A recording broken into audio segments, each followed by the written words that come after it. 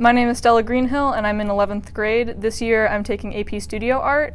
The way AP Studio Art works is that you do two different portfolios. The first half is your breadth, which is just generally art you've made over the year, exploring different mediums, kind of whatever goes. The second half is the concentration, where you pick a theme and you make 12 pieces based solely around what you pick. The goal for my portfolio was to try and show these in a more approachable light, as well as a way that most people can understand visually.